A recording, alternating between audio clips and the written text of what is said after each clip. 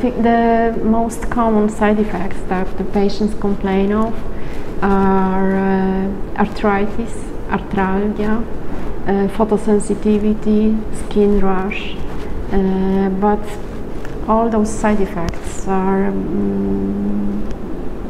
feasible for them when we reduce the dose of Vemurafenib or when we add some steroids to the treatment.